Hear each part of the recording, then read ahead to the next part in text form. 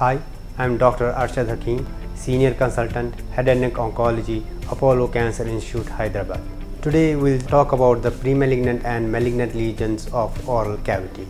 Normally you will see in a healthy individual, our oral mucosa is moist, it's pink in color and healthy. But what happens if a person abuses or takes a lot of tobacco or betel nut, or sometimes is an alcohol addict?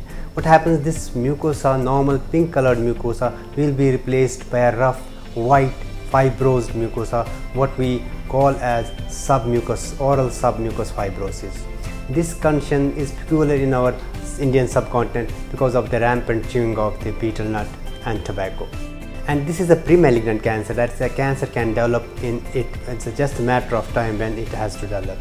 Other signs which a person should be aware of that a cancer, oral cancer is developing in his mouth is that they may develop a small white patch, what we call leukoplakia, or they may develop a small red patch, velvety red patch, what we call erythroplakia, or there can be combination of these two, white patches and red patches, what we call erythroleukoplakia. These conditions are again premalignant and they may result in cancer formation in oral cavity. Or a person may develop a break in the mucosa, an ulcer which is not healing with conservative management, either antibiotics or local anti-inflammatory drugs.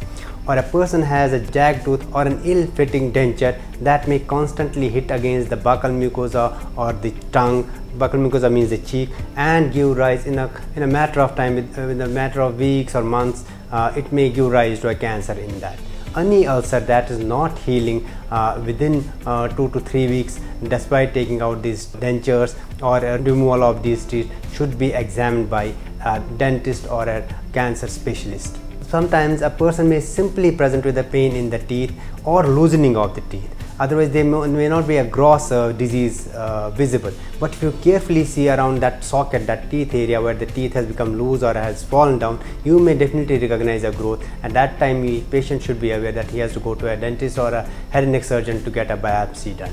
If person has a history of tobacco chewing and he is developing any of these signs, he should get examined by a specialist so that the cancer can be diagnosed at the earliest. How we diagnose oral cancer is just simply taking a small piece of tissue, a few mm of tissue, and send it for the biopsy. Within 24-48 hours, you will get a result that whether there is a cancer in that or not. There are other ways of diagnosing it, is scrape cytology. But scrape cytology is not definitive test, as biopsy has a much higher weight than a scrape cytology.